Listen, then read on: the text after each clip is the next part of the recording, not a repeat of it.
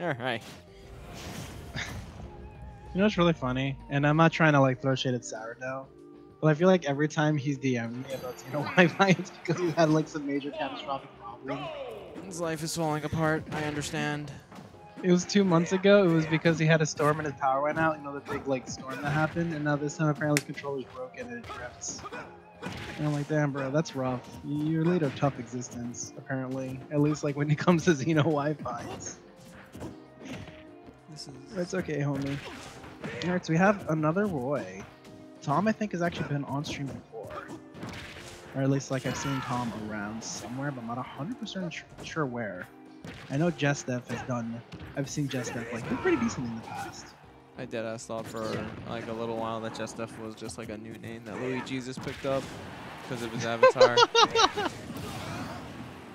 Alright, Tom kind of going all out right now. I like that runoff fair, just kind of stuff Mac with his already limited recovery. That's the thing though, like, and yeah, that's something that's about Mac that like you really have to think about is if he uses counter off stage, he's betting 50-50 they're gonna hit him or not. Yeah. And like he has to be like so sure that it's gonna happen because he's gonna die if it doesn't happen. Yeah. It's like you have to take that gamble. Like if he was in that situation, like you just gotta read like how they're gonna try and edge guard you, which means you need to know how every character tries to edge guard you. It's really funny with Smash Ultimate. It feels like they really upped max airspeed.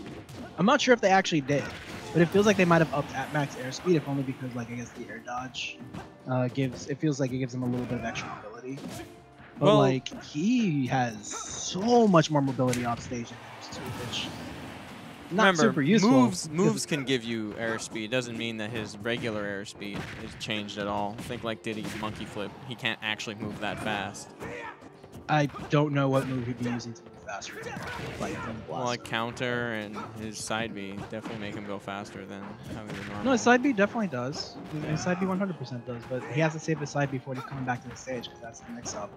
Is he gonna do the side B or is he gonna counter and try to do saps? Like he's not allowed. He's only allowed to use side B once per round. He's on that Sheik flow.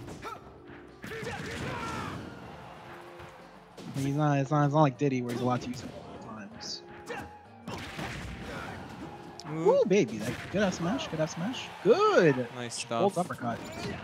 Wow. And risky, but it worked out. Like it.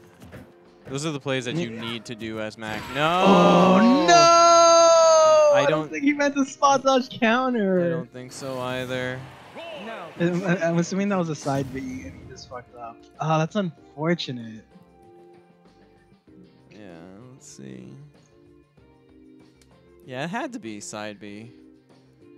Or maybe he was like, I think you're gonna do it twice, you dummy. Have you ever just been so sure your opponent's gonna swing twice in a row because you didn't punish it the first time? I've definitely had like moments like that before where I'm like, I'm gonna just bait out the punish so I can get like a super hard punish. But he could have just gone for the F smash too, couldn't he? Because he didn't get hit by the like the strong hit of F smash. It wasn't like that much hit stun. But you know what? Nice attempt from Jesdf. It wasn't not the cleanest game, honestly, but he was not taking a decent comeback, and he might have been able to make it all the way back and won that. That's the thing, though, is like, and what Jesdf was doing is what everybody should do is when you're losing a game and you're getting 3 stocks, you can do it right back to people. Yeah, it's discouraging. Yeah, it's hard, but something that can do a lot of mental damage to your opponent is if you are getting 3 stock and you go back and reverse 3 stock them because they're like, I had that in the bag, it was over, I would have won that free, and then they get messed up, and that's like. And like just knowing like the amount of damage it does like to the mentally is big, and even if like they almost get reversed with stocks. Anyway, really big. Yeah, Jesdf counterpicking back to PS2 and kind of you can see that like he definitely made a lot of the adaptation to like how Tom was swinging and is now using it against him by actually landing a lot of these counters, taking the first stock with runoff counter and ooh KO punch, now 3-1 stock lead. Good lord. Good bait. I actually really like that bait from Jesdf there. He was like, all right, I have KO punch. Game 1 was just Data, look at him, only taking 50 damage so far and putting Tom on his last stock. Oh my.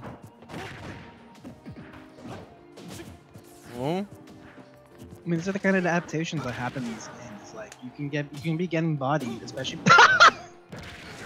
You ever just jump off the stage and just stare at each other in the corner? They're like, bro, hit me. No, I insist. Hit me. I please. You first. No, you first. All right, gonna take that first knock. Nice. And that's like, that really shows like the range on Roy's up B.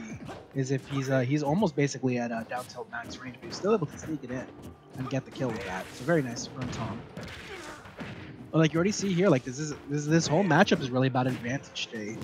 Whoever has advantage and whoever's has the on the ground is going to be the one that's really calling the shots on how the next interaction is going to be played. And Jesdf had advantage for most of the early match. Now Tom is like, yep, this is my turn. Murder you. All right. Goodbye.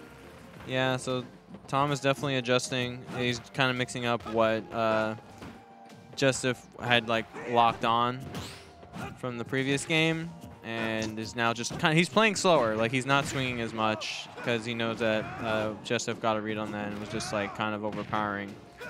And instead of playing scared, he's just playing different, which is, you know, what you need to do. Nice. There's a lot of power in disengaging. Ooh, baby. Okay. All right. Okay. Oh. Good. Oh, God. Oh, great. Yeah, it's over. Nah, it's over. Yep. That was a really good tech by Jesdf. Unfortunately, he did jump tech into up B, and due to the poor airspeed that Little Mac has out of his up B specifically, if he had actually done the Volt uppercut, or the whatever it's called, the side B, he would have been fine. But he did up B by mistake, and that ended up costing him. Hell, even air dodge. Yeah, he could have air dodged too, and that is actually an underutilized option.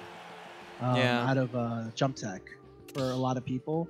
As long as you know you're at a height, and on PS2, it's really easy to get that height that you need off the jump tech to get back to the stage. He was probably just trying to do up B, and that's why he was holding up, which like auto gave him the jump tech anyway.